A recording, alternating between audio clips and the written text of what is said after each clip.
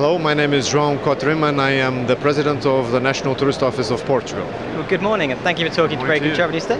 We're here on the first day of World Travel Market 2015. How's the show going for you this year? Well, it just started two hours ago and I've been in back-to-back meetings, so I can't really tell you how it's going from a commercial point of view. From a setup point of view, we're very happy. I think we have a very good area here. The surface of the stand looks great. Very open stand, as you can see, trying to reflect the openness of the Portuguese tourist market as a destination.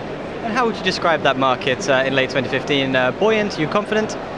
Yes, we are confident of what we've seen. As you know, Portugal has been through a difficult period economically, and tourism has been the activity which has in some way pulled the country out of the recession and into, albeit modest, but growth in this year.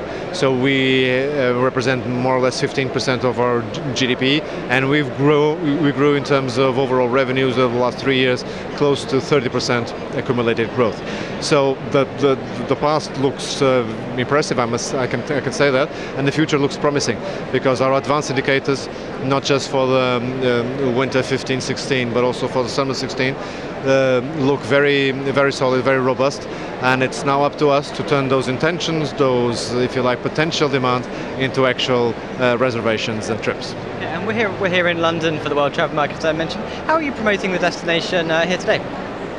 I think we have a very interesting mix between trade marketing, very hard sell, and purely online aspirational marketing. We don't do any offline traditional marketing anymore, and we try to mix these two realities, that whatever we do needs to or should result in a reservation, a booking, but at the same time we need people to feel that Portugal is a place that they're attracted to and they wish to come to us. So we do this, try to balance these two components of marketing as best we can, and we do it obeying our main message. The main message is, and our marketing positioning is, Portugal is the country in which anybody can feel at home, irrespective of where they come from and what type of person they are. And this openness and this willingness to make people feel welcome and feel at home has been highlighted by survey after survey after survey of those visiting the country. So it is true, because people tell us it's true. It is powerful because it's a good idea, and it is something which we have been able to convey, not in our own first-person voice, but through the voice of the tourists that visit us and whose opinion we share in social networks and throughout the online world. How accurate do you think guests' perceptions of Portugal are? It's very famous for its beaches, for its golf. Is there more that people perhaps aren't aware of? You know, destinations, countries in general, are funny animals to manage in marketing terms, because their image is made of millions and millions and millions of different opinions, different data points over many, many decades, centuries sometimes. So whatever we think about a country is made of a kaleidoscope of different types of opinions.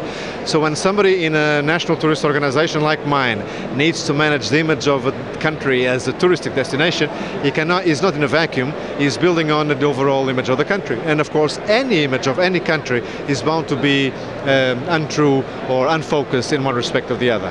Which are the aspects of Portugal which I think are more unfocused, less correct as we speak?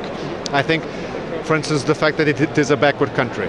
It is not a backward country. It's a country which has made a lot of strides economically, it has made a lot of strides technologically, but it still respects its tradition. He is not ashamed to behave and live in ways which are reminiscent from what our forefathers did. That's totally different from being backward. We are looking towards the future but respecting our past. And I think that also makes us very attractive for somebody wishing to visit. And this is why we don't promote Portugal as a traditional country. We don't promote Portugal as a modern country. We promoted a country where people are spontaneous and authentic, and I think that's very attractive for somebody wishing to visit. Yeah, you've obviously been very successful in that task, recognised at the World Travel Awards. How did it feel to take a title there? Well, it's normal to say that we don't work to get awards, but the awards for us are important in two very, very significant respects. One is that external recognition of something we are doing, and that no matter how confident you are that you are doing the right thing, having somebody from the outside recognizing the work is always good.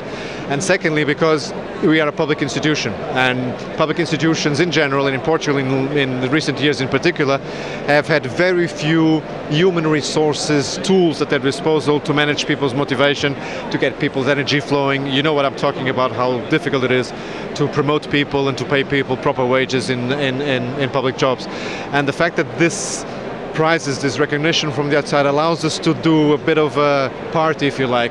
What we did when we received this prize, we didn't say anybody, we didn't tell this to anybody, but on the morning after the weekend in which we were awarded, we had a red carpet on the entrance of the office, and every single employee of Turismo Portugal had to go through this red carpet, face the flashes, face interviews, receive a replica of the award, and pose for pictures with me and with other members of the board of Turismo Portugal, because they were the true heroes. They won those Oscars, they won the Global Travel Awards, and it's their award, so it's only fair that they should receive it. Congratulations on that title, and thank you very much for your interest, and come to Portugal, don't forget. Thank you very much. Thank you. Thank you.